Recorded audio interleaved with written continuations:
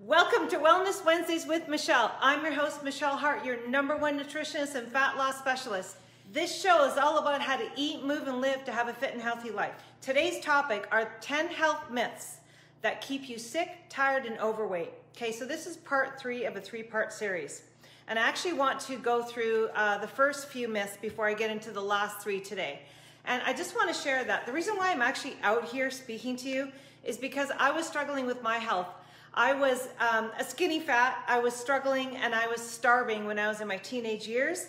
I wanted to find a way that I could eat and not gain weight. And it took so much sifting through all the BS to finally find the truth. And so that's actually why I'm out here today, to share with you what's really healthy and what's really not healthy, okay? So I'm gonna start with the first myth that I spoke about last time, which was gluten is bad for you. Actually, gluten is bad for you only if you have an allergy to gluten, okay? Autoimmune disease, which would be celiac or Crohn's disease or any autoimmune. Yes, of course gluten is bad for you, but for everybody else, absolutely not. You can handle a little bit of gluten. That is not the enemy. What's going on is you have leaky gut syndrome. Your gut is leaky, and gluten is a larger molecule, so it's just going through your gut into your systemic body and is causing an immune response. And you feel it as all sorts of things. Wherever your weakness is, you're gonna feel it. If you have a weakness in your joints, you're gonna feel it in your joints. If you have a weakness in your brain, you're gonna feel it as brain fog. If you have a weakness in your stomach, you're gonna feel it as a stomach ache, okay? And all this will stop you from losing weight. So that is one of the reasons why you can't lose weight. It's not the gluten, you have leaky gut. So the next myth that I want to dispel, that I dispelled last time, was carbs are bad for you. Yes and no. Yes, carbs are bad for you if you're eating the wrong kind of carbs. What are they? Processed carbs. So that means anything from a box or a package that would be considered mainly a processed carb. So basically, and I would have to say flour, unless it was coconut flour, but any kind of like grain flours, those are really hard to digest. And unless you soak and sourdough them first, they are gonna cause havoc. What are the good carbs? Your vegetables are the good carbs. And so a strategy that I use, because what I do is I help a lot of individuals that are over 40 who want to lose 20 plus pounds. That is exactly who I help. I can help everyone, but really that's the area that I'm focusing on right now, because there are missing pieces that they're not doing, that if you flip the switch and you do the right things, you can start to shred away those 20 plus pounds very easily. And I've done that for thousands of people, so I already know that this works. So anyways, when it gets back to carbs, a really good strategy is if you do have weight to lose, what you're gonna wanna do is make sure that you have the non-starchy fibrous carbs during the day, like the plants that are growing in the garden above the ground.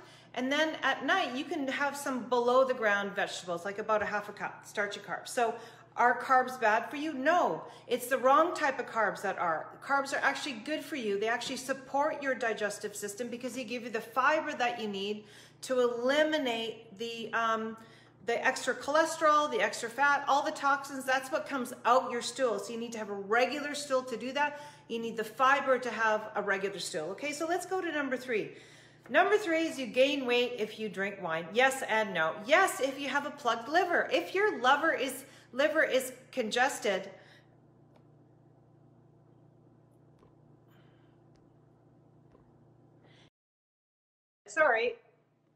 if your liver is congested, then yes, of course you're going to really have a challenge with your wine, because all the toxins from the wine, alcohol gets filtered through the liver. If the liver is already congested, you are going to feel it like, oh my gosh, I can't have wine. Actually, if you had a clean liver, of course you can have some wine. The quality of wine is important. You're going to want to make sure that it's free of chemicals, so you want to look for organic or biodynamic, something locally grown, something of high altitude. Those are your better wine sources. I like Summerhill Winery, but there's others as well, like Dry Farms Wines. But anyway, so wine, no, it's not going to make you fat and make you feel crappy if you have a good liver. So so there you go, all right? The next thing is bread. Bread is bad for you. Well, yes and no. So the wrong kind of bread is obviously bad for you. What are they? Flour, especially wheat. We've got to get away from this whole wheat being healthy. Whole wheat is not healthy. Whole wheat is an obesogen, which means it gets you obese. And we know this because Dr. William Davis, in his book called wheat belly, he told you, he dispelled all the science behind it. Wheat today is not something we can consume.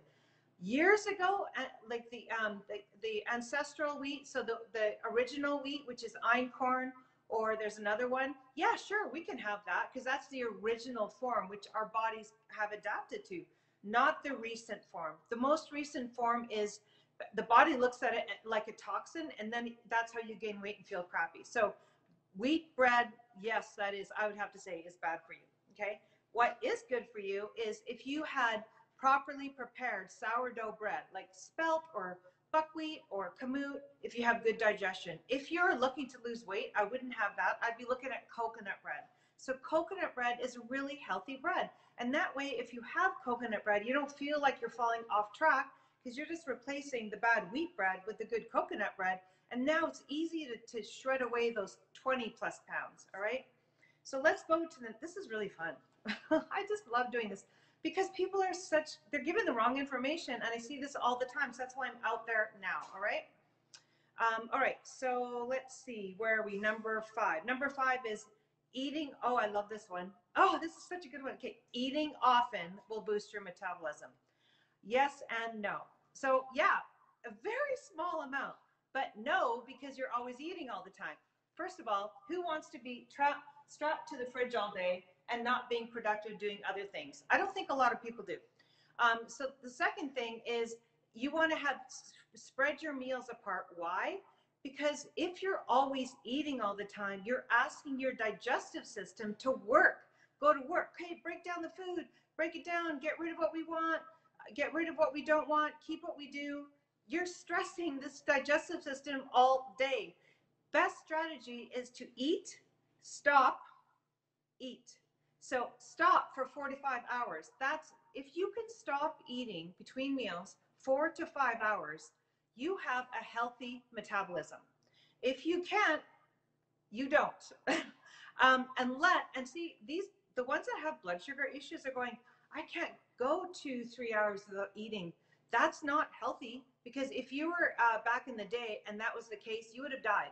All right. You have to be able to spread your meals apart. That means not even eat for days and still be fine, really. Okay. So if that's the case, you've got some blood sugar issues. So you've got to look at things that, I could help with. So send me a message. I'd be happy to help you with that. We've got to spread our meals apart. And when you do, eat properly when you eat so that you can spread your meals apart. That's going to boost the metabolism because you're feeding your body nutrient-rich foods that will then build the body up to be strong, boost the metabolism, and then give your digestive system a break so that you have healthy digestive system, okay? So let's go to number 6. Protein is bad for you, especially it's going to harm your kidneys and it's going to harm your bones if you have too much. Yes and no. Well, too much, like what, all day? Yeah, but really we need protein to support the kidneys. We need protein to support the bones. And my last talk debunked all that with scientific papers that actually showed that when you eat enough protein, you're supporting the kidneys, all right, and you're supporting the bones. Now, this is coming from someone who had osteoporosis when I was 32, like full-blown, like an 80-year-old grandma, where I had to figure this out, build my bones. I'm over 50. I have the strongest bones ever. And this is all natural with the right diet and exercise. So if anybody's watching this and they have osteoporosis or are concerned about that, wow, I would love to help you move that in the right direction to build your bones up without medication, okay? And if you're on medication, don't worry, we can work with that too. Okay, now getting to today's myths, okay? So there are 3 of them that I'm gonna talk about today. So, oh, this is so good. So number 7, you shouldn't skip breakfast. Who said? Your mom? I'm sorry, mom, but that's not true. Maybe she wanted to feed you all the time because she wanted to nurture you. I'm not sure. But doctors and health advocates and blog posts, oh yeah, don't skip breakfast. Breakfast is the most important meal of the day. We often hear, well, yes and no. Here's the thing. Yes, if you're looking to gain weight and you're a hard gainer, which is when you eat, you can't gain weight. But I'm going to argue that right now because I actually have hard gainers get a hold of me and we can get them to gain weight, but it's not by eating more. It is a little bit. It's fixing the gut. They're not absorbing their foods. We have to look at how your gut function is. If your gut function is not working, you're not actually absorbing your food. So let's move in that direction instead. And the second one is, yes, breakfast is important if you have blood sugar issues. Yes, of course, we don't want you crashing and then burning and all that, because when you crash, cortisol goes up and you're stressed. And so we don't want that to happen. But again, let's take another step back. Why are you crashing? It's not because you have to eat all the time. It's your blood sugar, and you have blood sugar imbalances that we need to fix. And that's primarily the liver and the pancreas. We have to get that working properly so that you can spread your meals apart. So you don't have to have breakfast right away. So you're not crashing and burning. It's such an easy fix when you know what you're doing. And for the ones that know me, I'm the one that's known to find that missing piece to help unblock your body's ability to lose weight. Okay, that's exactly what I do, because I've been doing this for 20 years, and this is something that I love to do, and what is my strength. So anyone who's struggling with weight, really get a hold of me. I would love to find your missing piece. You don't have to struggle anymore. So anyways, you shouldn't skip breakfast. Yes to the hard gainers, and yes to the ones with diabetes or blood sugar imbalances, diabetes 1, diabetes 2, hypoglycemia. Okay. Let's go to no. No, we don't want to have breakfast if you want to lose weight. Okay.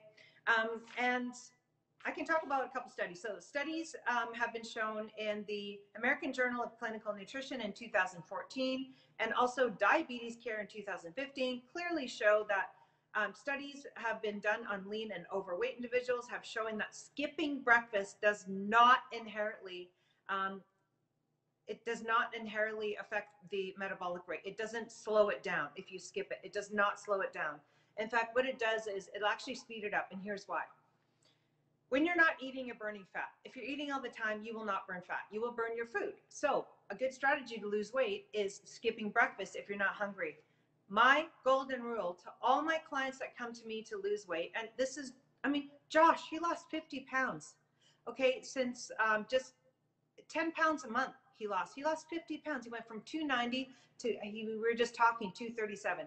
David lost 37 pounds, okay? And it was easy for them because what they're doing is this strategy that you're going to learn right now. And that is from dinner to breakfast, you want to fast.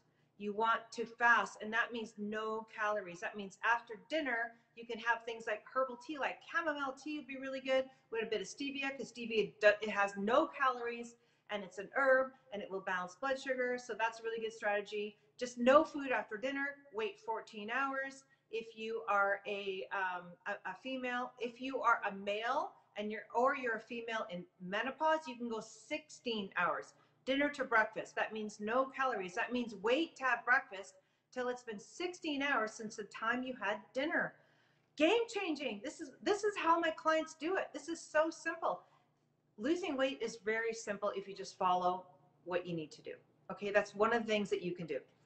And also, there was a review in 2010 in the Clinical Review of Food Science Nutrition. It's going to be in the show notes, by the way. Mentioned observational studies showed that on average, breakfast skippers have their BMI is compromised. That means that they tend to be overweight if they skip breakfast. So just have a look at the study. I'm not really talking a lot about studies right now. I'm actually giving you the Coles notes, and then in the show notes you can see the studies if you want to dive in. What I'm saying is this is actually what works for my clients is they fast from dinner to breakfast, either 14 or 16 hours, and they don't have breakfast because they're told to have breakfast or it's time to have breakfast. The golden rule is they eat when they're hungry and they stop when they're full. That is always the golden rule. When you're hungry, you eat. Whatever time that is. It could be 11, it could be 12, it could be 1, it could be 2. I don't care. Your body will tell you when it's hungry. So it's connecting the brain to the body. So brain, body. When am I hungry? Eat. When am I just full? Stop. That's all you have to do. If you can't do that, you are leptin resistant. That is something that needs to be fixed if you want to have any chance at all to lose 20 plus pounds. That is one of the missing pieces that I find time and time again with anyone who's 20 plus pounds overweight. They're leptin resistant. They don't know when they're hungry and full. You will not get that weight off until you fix it. And I actually have a leptin resistance fixing plan. It's 90 days. And so if anyone watching, get a hold of me. Like, you don't need to struggle. We can fix this. Okay. The next thing is we are going to go through the next myth, which is to lose fat, don't eat before breakfast. So, sorry, to lose fat, don't eat before exercise. That's so funny, before breakfast. To lose fat, don't eat before exercise. So again, yes and no. Yes, you want to like go into exercise fasted. Why? Because you are burning fat and you're setting the stage up to build more muscle after you eat, right? So, but at the same time, if you have blood sugar issues, you don't want to get that crash and try and like grit yourself exercising when you're starving. Never ever do that. Why? Because cortisol goes up. Cortisol is a hormone anytime you're stressed. If you're starving, you're stressed. Cortisol goes up. What does that mean? You will immediately start to burn away your muscle tissue, which you don't want to do, and you will immediately stop fat burning because the body's under starvation mode. Don't do that.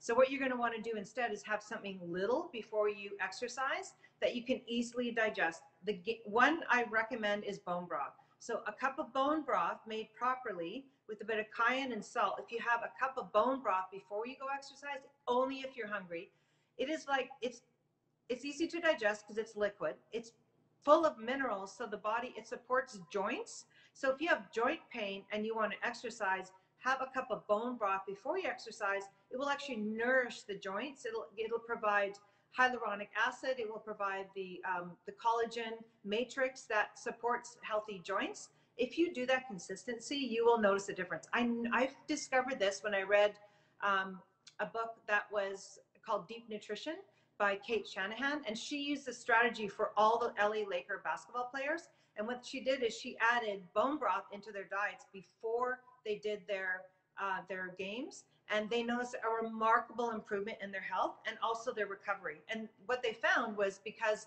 the bone broth is like a custom meal to the joints because of the minerals and the L-glycine. Actually, it's really high in L-glycine. It's an amino acid to help with joints structure. So after I read that, I'm like, I'm going to try that. Plus, it's really good for facelift. It's a natural facelift. So, and when you get over 40 or 50, you kind of want to pay attention to those things. So anyway, so that's what I do. I have a cup of bone broth every day, and I typically have it before I exercise. All right. So, but you know, if you're not hungry before you exercise, don't eat. You don't have to be fasted before you exercise. All right. So it depends like where you're at with that. So if you're hungry, have the bone broth. If you're not hungry, then go into your exercise fasted. That's all you need to do. So that does apply for that because you're going to burn fat. And then after your exercise, then you'll be looking at eating when you're hungry, okay? So let's talk about myth number 9.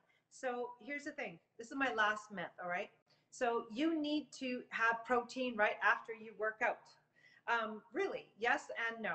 So yes, if you plan on doing a hard workout the next day. Why? Because you want to replenish the glycogen reserves in your liver and your muscles quickly with a meal after so that you have the energy for the next day. That's actually the reason. Now, glycogen, if you want to know what that is, if you're not sure, it's actually stored sugar and it's in your liver and your muscles. And what it is you have these like little, I call them suitcases, and in your liver and your muscles they have like these suitcases where the sugar goes in. It doesn't go in your fat, it actually goes into these little suitcases, and the sugar fills up as you eat it, and it saves it as glycogen. So this is stored sugar called glycogen, and what happens is when you're not eating, this is what it uses a little bit of the sugar to get you through to the next meal. So you want to make sure you have big suitcases so you can separate your meals farther apart. So again, for what we talked about before. So anyway, so if you exercise regularly, like every day really hard, you actually want to keep that full. If not, you want to train the body to deplete it so that they actually get bigger and you can add more sugar and not gain weight. That's really the truth. And so what you want to do then is, so no, you don't need to have a meal right after you exercise, all right? Your best strategy, which I've been doing since I learned this maybe 6-8 months ago, which is you want to wait after your exercise 30 minutes to an hour. Okay, wait till you're hungry, always my golden rule. But then what you're doing is while you're waiting, you're upregulating. You've got this boost of growth hormone and testosterone by not eating. If you eat right away, you blunted the growth hormone and the testosterone burst. We want growth hormone. Growth hormone is our anti-aging hormone. It keeps us from looking old and crinkly, and it keeps us from feeling old and crinkly, okay? Testosterone is really good for libido, good for bone health, good for muscle growth, and good for get up and go, I want to go and take on the day, all right? You can enhance these surges by waiting to eat about 30 minutes to an hour, okay? So that's what you want to do. And the other reason is because of this. When you eat, you inflame. The body upregulates white blood cells, okay? So it does that because it wants to put away the food and use nutrition and get rid of the waste products. It naturally does it. You have an inflammatory response, okay? You also have an inflammatory response when you exercise. So if you exercise and eat right after, you're double inflaming. We don't want to do that. That is the cause of all chronic illness. That is the cause of metabolic imbalance. That is the cause, if you're 20 or more pounds overweight, it's because you're always inflaming. We have to put the fire out. So what we're going to do is we're going to exercise. And then a really good strategy that I learned from Dr. Jack Cruz was, he's a neurosurgeon. He talks a lot about leptin resistance. And I learned a lot of this from him and some others. But anyways, after you exercise, what you want to do, I know it's going to sound kind of woo-woo crazy, but actually it does work and there's science behind it. I know it's cold out too, so listen to this. You're going to walk outside and take your shoes off and put your feet on the earth. Yeah, you are. Because you know what's going to happen is after you exercise, you're hot already, so you're not going to like freeze. But also, what you're doing is you are getting, so you're getting electrons entering the body from the earth. They come from Mother Earth. Electrons come into the body, and what they do is they put away the inflammation. And the other thing you're doing is getting photons from the sun or whatever sunlight's out there. So you're like a battery. You're like a battery. Plus, minus, you're the battery, especially when you're hydrated. And then what happens is you're going to notice an increase in energy. You're going to notice a decrease in pain. If you're just outside grounding, they call it, for 5 or 10 minutes, that's all you need to do. You know what? Just try it. If it feels right for you, only if it feels right. You know, I'm just throwing some information at you. Give it a try. You don't know until you try. There's no side effects to any of this, which is what I'm about. This is real health. This is real nutrition. This is real life. This is real simple. All right. So then you want to, again, wait 30 minutes, an hour. Then when you're hungry only, then you want to have your meal. And I actually want to just finish off with my 3-ingredient smoothie. Listen, whoever hasn't heard of this has to hear about this because it's for busy people, probably like you, who want something nutritious that can burn fat, build muscle, and give you energy. So it's only 3 ingredients. And if you can have one of these meals a day, any time of day, when you're hungry, right? When you're hungry, not when you're not hungry. All it is there are 2 versions of it. The first one is if you are going dairy free, you want to have some coconut milk, about half a cup. I like this brand. It's really creamy. You want to add in a little bit of liquid. You can do water, but this almond breeze tastes better. That's the French version. Here's the English version. So yeah, unsweetened almond milk. So just have enough till it's good consistency. And what you want to do is add in your favorite protein powder. And so if you're dairy free, you're going to want to do like a really plant-based protein powder that's high grade without sugar. It needs to be something, no artificial sweetener for sure, but make sure it's stevia or a really good sweetener that is healthy. And then you're going to, so you've got your coconut milk and you have your protein powder, you mix it up and then just add some extra fat. I like crunchy stuff, so pumpkin seeds are really good, about a tablespoon of this. Really good for zinc, so if you need to improve your immune system, if you're a male, it's really good for the prostate, and it's really good for hair, skin, and nails, really good for the time of season to avoid viruses that are floating around, starting with the C word. The other thing you can do is instead of the crunchy, I like crunchy stuff in mine, but you can just add flaxseed oil, especially if you have constipation, because flaxseed oil will allow for a healthy bowel movement. It will support healthy bowels. And what does that do? It gets rid of toxins and it makes you have a flat stomach. You're going to feel cleaner and leaner. Okay. So that's the first version. Second version is if you do have dairy, always look for let's see, is this English? Yeah. So this is the version of a yogurt that is made from A2 cows that is non-homogenized. This is the kind of yogurt I want you to look for, not the other stuff. Why? Because A2 cows are compatible to our bodies. A1 cows are not. So Jersey Land cows are A2 cows. So then you're not inflaming and you're enhancing your health. The other thing is look for non-homogenized yogurt. Don't have homogenized. Homogenized is going to break up the cholesterol. It's going to oxidize the cholesterol. It's going to cause cardiovascular damage. We don't want that. We want to keep our cholesterol intact. So that's why we want non-homogenized yogurt if you are having dairy. And then of course you want to add in your protein powder. So for me, what I do for my clients is, again, I love this Pure brand. The Pure brand is a professional brand. It's the one that I use for my clients. I use 2 other brands. Pure is one of them. So anyways, this is a Pure whey product. It's really super clean, sweetened with stevia. It tastes really good. It's vanilla. And what you do is you want to get enough protein in there so that you're feeding your body properly. And that's about 0.6 to 0.8 grams of protein per pound of body weight. That's how much you need in a day. All right. And then again, just add your crunchy, whatever you want with that. All right. I laid a lot of information off to you today. And, you know, my goal is just to put you in the right track, because I see people going on the wrong track and they're being sold the wrong information. It's not about your health. It's about their pocketbook. And I'm just really not okay with that. So that's why I'm out there speaking more. So please share this with others because there's so much confusion out there. They're frustrated. It's really easy when you know what you're doing, and there's no point in struggling any longer. I've been doing this over 20 years. I've helped thousands of people only because I really don't like to see people sold the wrong information, all right?